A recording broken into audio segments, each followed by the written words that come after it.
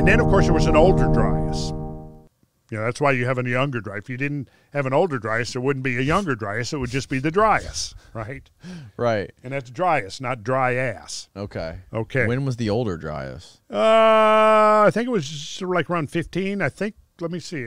I think if I go back, I think I even have it on a graph here. Yeah, go back to slide number 8. You'll see that you've got an oldest Dryas, an older Dryas, and then a younger Dryas. Okay, I see it now. Yeah. And the oldest Dryas and the older Dryas, they were not as cold as the younger Dryas. And notice the younger Dryas ends at 11,500 years ago, right? Right. Now, as that graph moves up, that's warming. See temperature in degrees centigrade over on the left? Mm-hmm. So you can see that the climate dropped in temperature, very, very cold, and then it rose again. In this graph, it's dated at about 11,500 years ago. And there was a warming, a massive warming. That massive warming would have been associated with huge floods from melting ice and a rapid rise in sea level. Now, 11,500, interestingly and coincidentally, going back to the thing we mentioned earlier, geomythology, in Plato's accounts of Atlantis, his 2 dialogues, Timaeus and Critias, where he talks about Atlantis, he dates it as 9,000 years prior to Solon's exile in Egypt, which took place roughly at 500 to 600 BC. Okay. So that puts it at, say, 25 to 2,600 years ago. Add that to 9,000 years, and what do you get? 11,500 for the destruction of Atlantis by a great earthquake that caused it to sink beneath the Atlantic Ocean. Coincidence? Wow. Yeah. No, I think that Plato was see, this is where, you know, modern academia just dismisses the whole Atlantis account as right. You think of Atlantis, you think of some fictional woo-woo tale. Yeah. And, well, it's only in books. Right. But if you go back to the source, I mean, the source is Plato, the greatest metaphysician of, you know, right. But the big Western civilization. The big question is, was it a moral tale or was it a physical place? Was it a real city? I think it could be both. Why would not an ancient commentator utilize an actual historic event, right, upon which to graft a moral teaching? Doesn't Plato recount in his writings that doesn't he say more than once that it was an actual real place? Oh yeah, multiple times. Yeah, he affirms the veracity of the account. Says this may have the appearance of myth, but it's real. It really happened. He says that, yeah. So which brings us to the recent video of the guy who was just on Joe Rogan's podcast who talks about Jimmy. Yeah. Jimmy. What's the name of his channel again? Bright Insight. Bright Insight, yeah. So he had a conversation with Joe Rogan about the Eye of Africa being the location of Atlantis. Do you have that little video clip that I showed you earlier, Austin?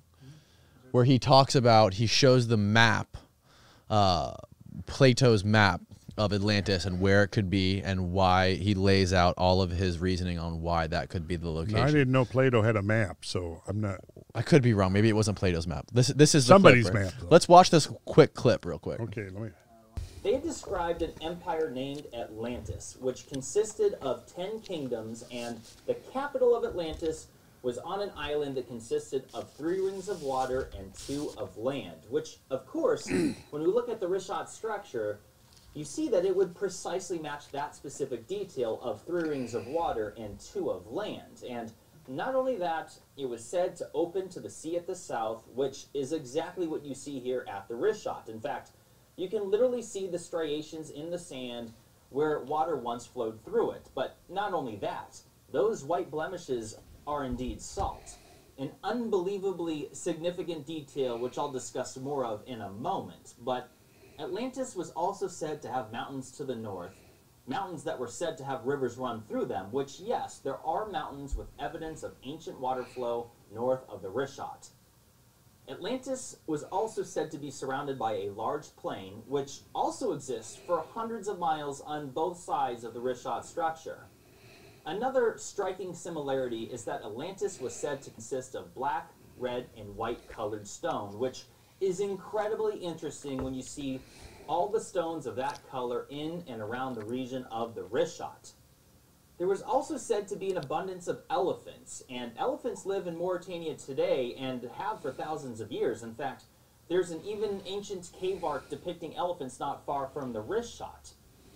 And Atlantis was also said to have an abundance of exotic fruit and vegetables, which makes the case for it being in North Africa even more compelling, considering that we now know that the Sahara Desert didn't even exist until somewhere around 11,600 years ago, where it went from green to desert in practically an instant. But many people are not aware of this incredible fact that the Sahara had previously been a lush green tropical paradise at the same time that Atlantis was said to exist. In fact, it was said to be made up of the largest freshwater lakes and rivers ever known to exist anywhere on Earth, which of course would support that the region of the Western Sahara would have naturally growing fruits and vegetables. But alleged vegetation that no longer exists in this region aside, Atlantis was said to have an abundance of metals, including iron, copper, and gold. Well, it turns out that Mauritania's most common exports today include iron, copper, and gold. But the similarities do not end here. You see, Atlantis was said to be created by the god Poseidon, and Poseidon had 10 children that came from 5 sets of male twins. And each of these 10 children would individually be ruler of the 10 kingdoms that made up the empire of Atlantis. And the firstborn would rule the capital, and his name was Atlas. So does anyone want to guess who the name of the first king of Mauritania was? King Atlas, who ruled over the Maori people, which is why the land is called Mauritania today. And not only that, the vast mountain region located north of the Richat just so happens to be named the Atlas Mountains. What a coincidence. Now, another incredible detail involves this map. This is the map I was referring to. Herodotus is considered by many to be the father of history due to his extensive historical documentation. In fact, we wouldn't even know about the Greco-Persian Wars if it wasn't for him. And some 2,500 years ago, he made a written detailed account of the known world at that time. However, he himself did not draw out this map. Others, and I do not know who or when, read through his various works and annotated that the people of Atlantis lived in this region you see here, which just so happens to be the same general location of the Richat structure. What are the odds? All right, you can stop it there, Austin. The very same place. Okay, so he lays out a very compelling, he sells it. He sells it. Yeah, and generally, you know, I like his stuff. He does a great job. We would disagree on this. Let's go.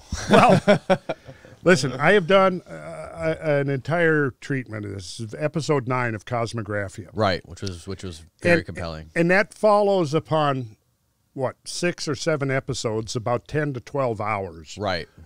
Going into the Atlantis account of Plato, the background, you know, all the stuff he's talking about there, and it's good stuff, man. But I have some issues with it, and I get into that. Why I believe it's not there, and you'll need to watch that, Danny, and then we can talk about that. We could do an Atlantis episode when I come back. Okay.